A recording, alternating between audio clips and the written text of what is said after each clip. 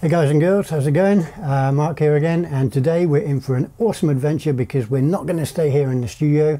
We're going to very soon get into the van, drive to the middle of Okinawa, the middle of the eastern coastline of Okinawa, because tonight it looks like the weather's going to be awesome. The forecast is fantastico, and we're going to head up with the ambition, or with the goal, of shooting a wonderful panorama of the Milky Way as it starts to emerge above the horizon. We're now into the month of April, so thankfully the Milky Way season is upon us again. I'll be starting to shoot the Milky Way in earnest on a monthly basis, hoping to get some wonderful panoramas this year. And tonight I'm actually going to be doing a technique that's new to me, so I want to take you on the journey to see hit or miss. If it's a miss, we'll just have to do it again, but if it's a hit, it should be awesome. So without further ado, let's spare not the horses and let's jump in our car and let's head up to the east coast of Okinawa. See you when we get there. Hey guys, well, we finally made it up to the northeastern coast of Okinawa. It's a beautifully clear night and the Milky Way is just over on the horizon. Just starting to come into view, which gives me a bit of time to be able to talk with you guys and just go through exactly what it is I'm hoping to accomplish today, or this evening. I'm going to be aiming to shoot a panorama of the Milky Way using my trusted EOS 5DSR, and the lens I'm going to be using is a Sigma 35mm f1.4 ART. It's the Art series. But more so for me, what I want to do is to try a filter that I've been sent by the wonderful people at Kani Optics. It is in fact a filter that is called the Prevent Light Pollution filter. Okay, and you can see it there. You might be able to see it. Okay, it's a bit of a opaque kind of color, purplish kind of color. And what this does apparently is it reduces the amount of overbearing halogen glow that you get, especially coming from urbanizations above cities, villages, that kind of stuff, if you're shooting above those. Now, the panorama that I want to shoot, to one of the extremities, there is a village on the coastline that may encroach with the light pollution. So hopefully we'll be testing this out and seeing what it yields. Hopefully we'll have, at the end of the evening, a very successful shoot. Now, in order for that to sit on my camera lens, 67mm filter thread. So I've got a step-up ring, which is 67 to 82. Okay, because the filter holder I'm going to be using is by default 82mm. So that just goes into there. Okay, and then the mounting ring, or the adapter ring for the filter holder, screws into that. Ooh. There we go. And then the Kani filter holder, there's a couple of little shoulders at the back here.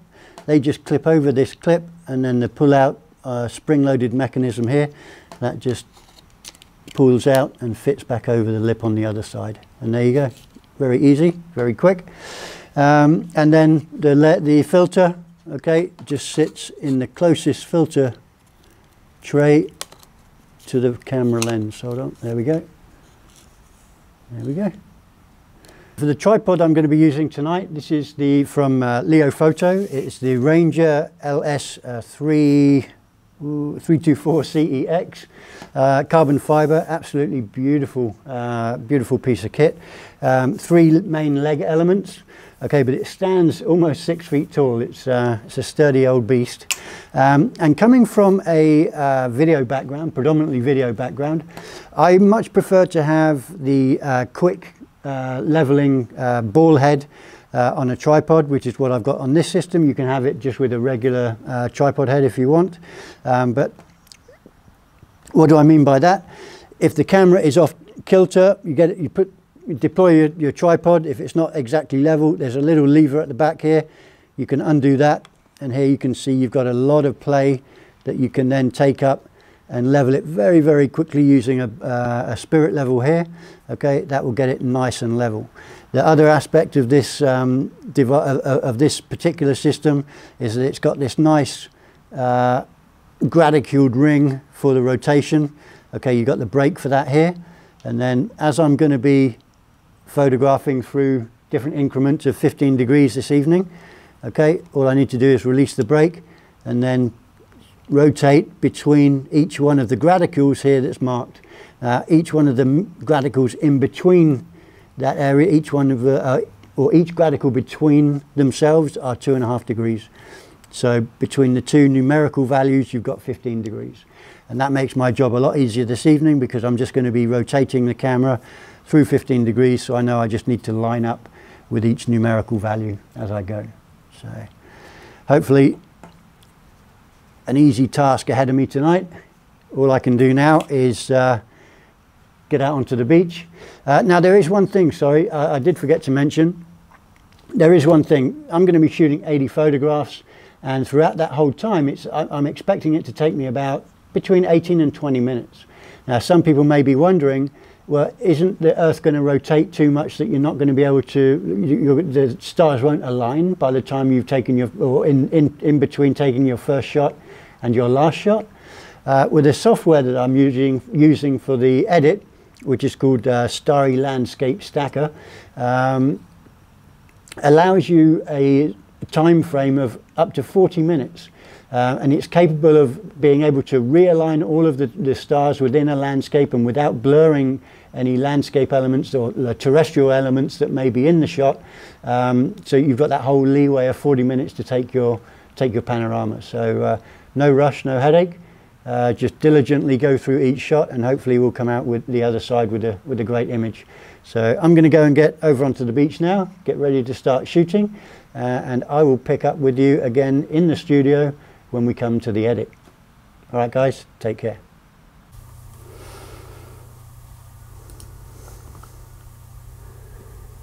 Well, hey guys, what a night that was, pretty awesome. But the night skies themselves were just incredible. Okay, well, it's the following day, and I'm now I'm in Lightroom looking at the images.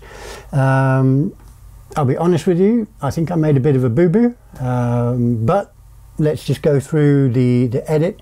What I did do in order to try and be successful at this, I shot 2 panoramas. One was the one that I was talking about, the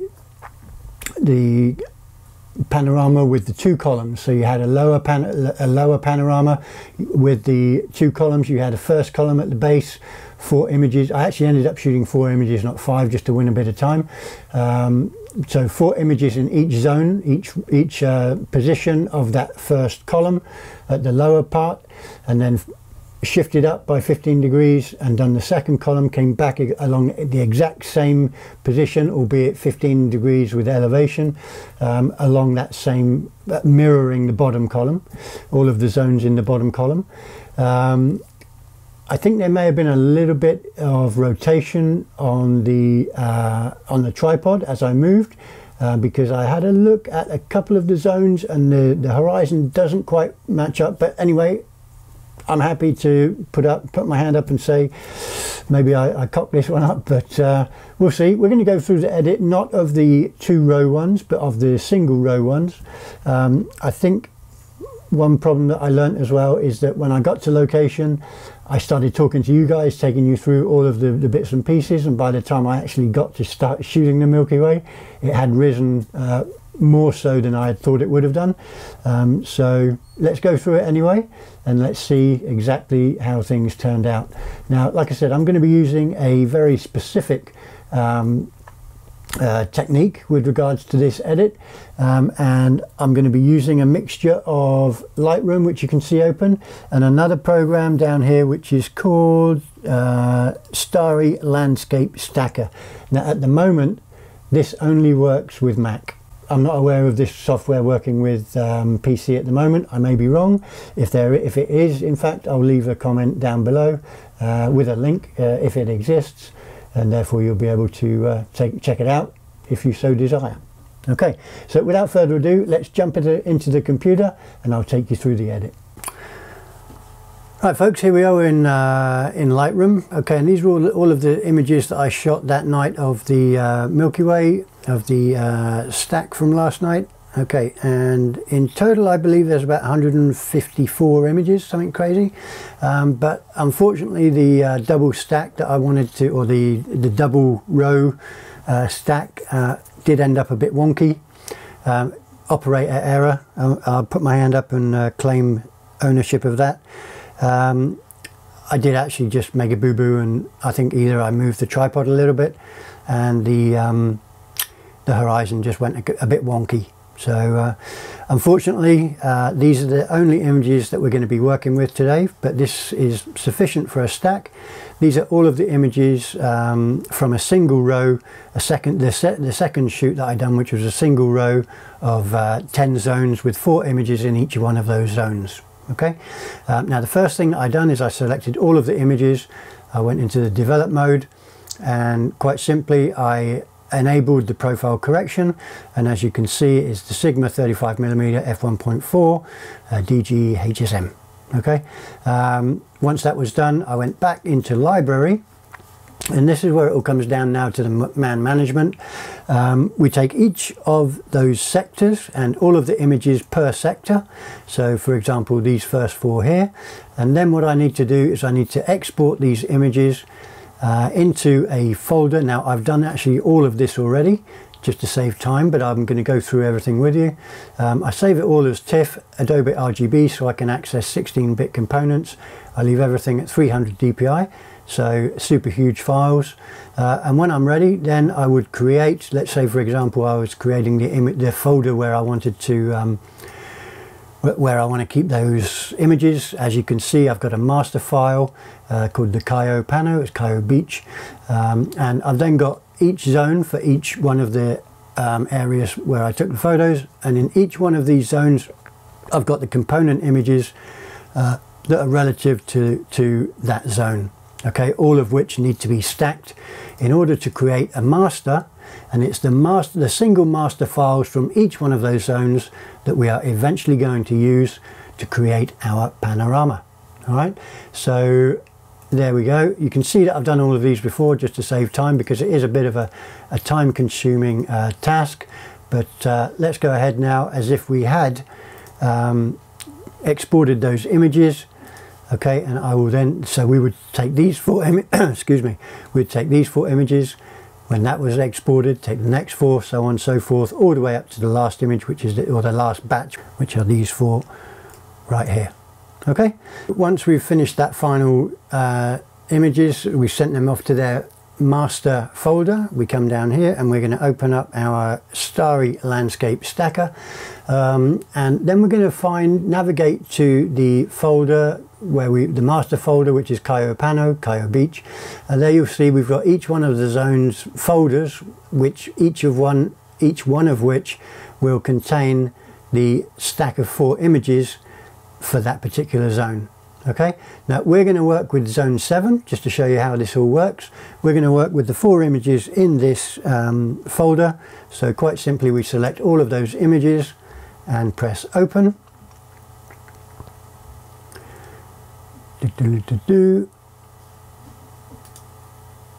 Come on, Starry Landscape Stacker, let's go. Open, what's going on?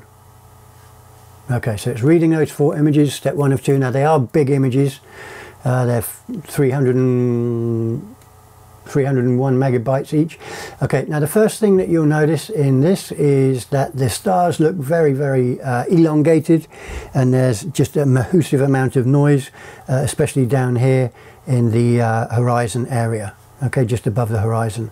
Don't worry about the way that the stars look. There's a lot of star trails there, but what the program is trying to do is to identify all of the stars in all of the images in order to be able to stack them nice and easy, okay, in the final render.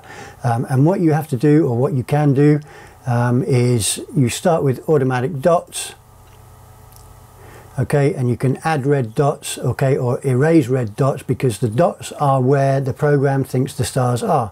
So let's go ahead and mark the more prominent ones that seem to have been let's go ahead and mark the more prominent ones that seem to have been missed. This may take a while, so I'll speed this up So from this audio on, you can just get rid of it, because this is where I am doing the it's a lot of really prominent stars that have been missed. Look at this, it's huge. Bum, bum, bum, bum, bum, bum, bum, bum, bum, bum, bum, bum, bum.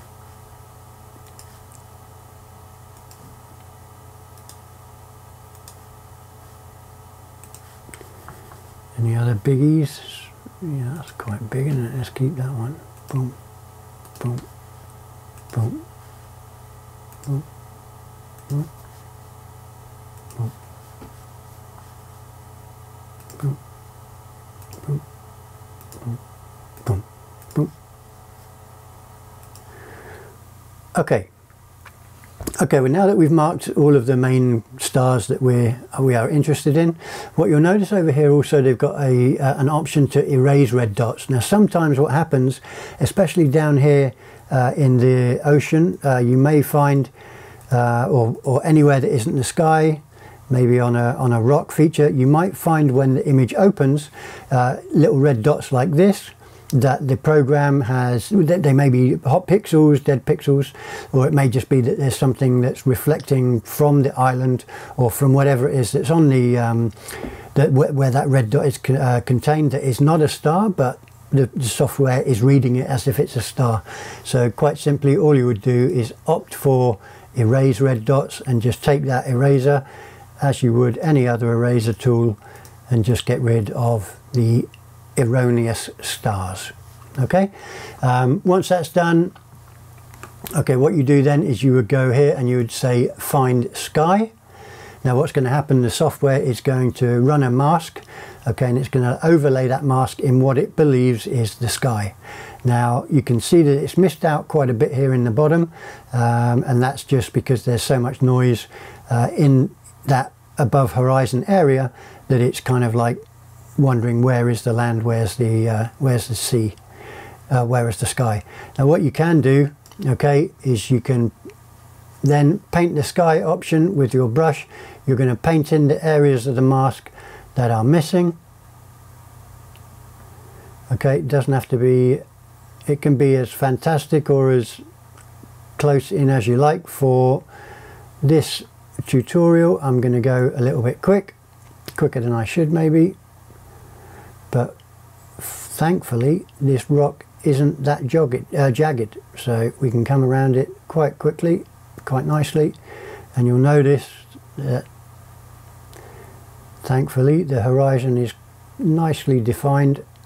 There we go. And then if you want to make a larger brush, you can quite simply hold down Command and open bracket as you would in Lightroom or Photoshop, and then that increases the size of the brush and it just gets the job done a lot faster. Okay, so let's just colour this bit in.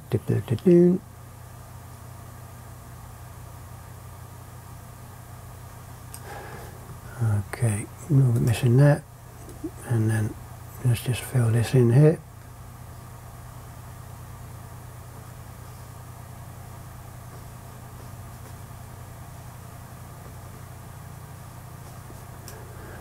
Okay, now there you go. I'm happy with that. That is all the sky masked, in my opinion. It looks wonderful. Okay, and you've also got a brush command here if you want to go use that in size, depending on your preference. If you want to use keyboard shortcuts or the commander here, no worries. Okay, now when we're done, we simply go with align and composite. And now the software is going to go through all of the images in that composite and piece them together. The image that you come up with here is just going to be the top image from the composite, so that you're not going to see the result here. You'll see the result a little bit later when we open it up in Lightroom. Okay, there we go. So it still does look quite incredibly grainy.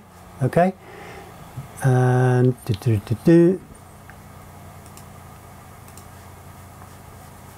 and what I'm going to do there is I'm going to save that. It's already in zone 7. I'm gonna give it a name, zone 7, because this will be in the master folder, and save.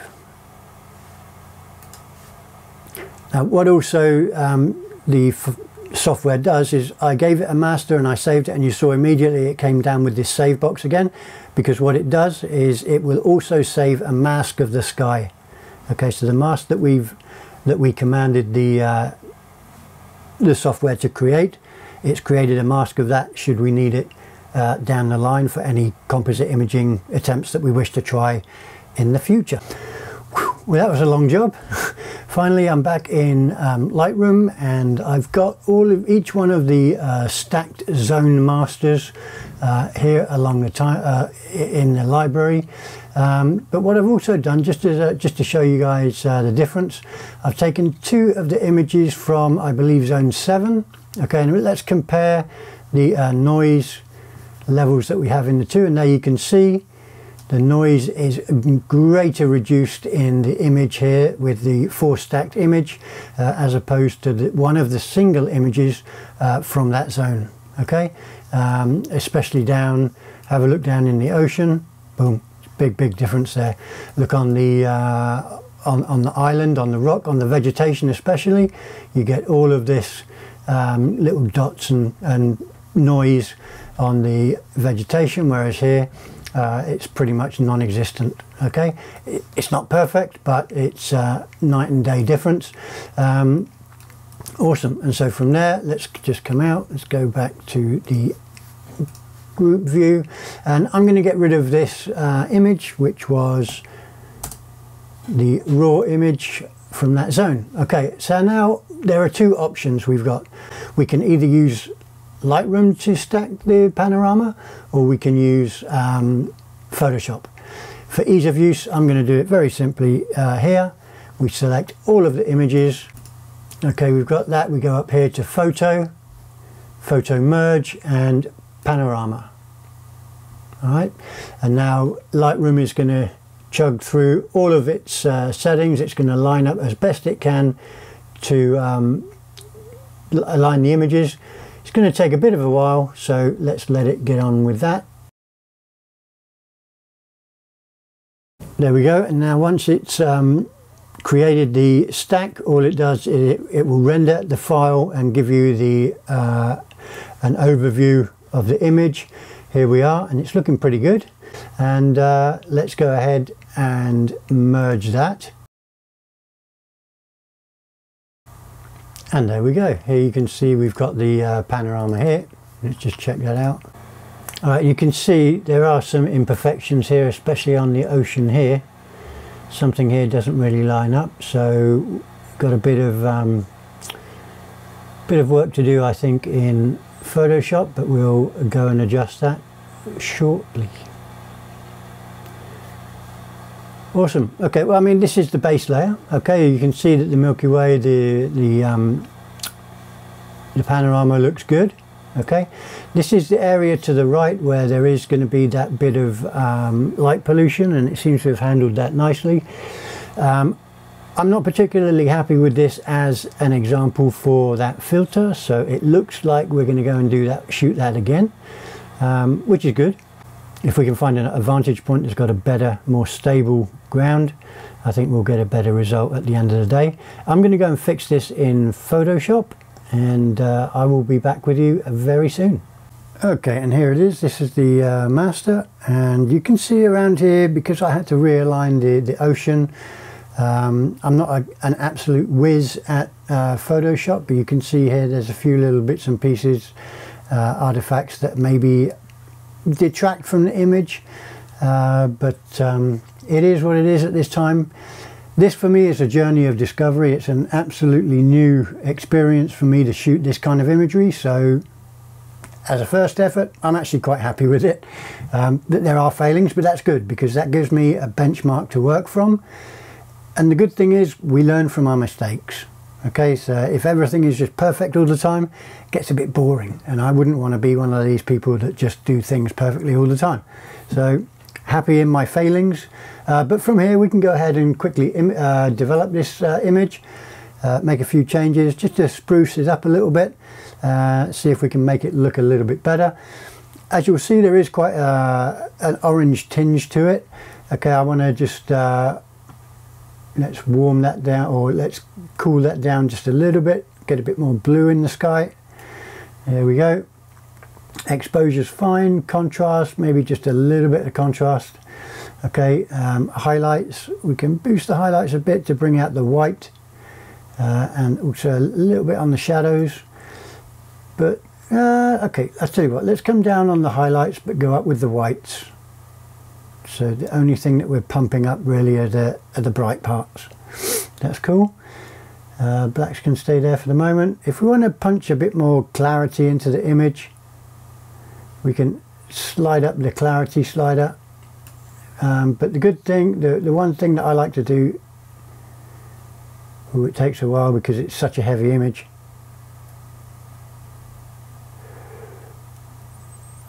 is just punch up to make the stars stand out a bit with the old dehaze. Okay, let's just leave that at 50. That unfortunately just really kind of exposes the artifacts of the edit that I made here. But again, like I said, it's a learning point, a learning curve. So let's just see if we can brighten up the land a little bit. Okay, just a very quick image, a very quick edit, I'm afraid. Like I said, a few little errors here, but we learned from that. I've learned from it.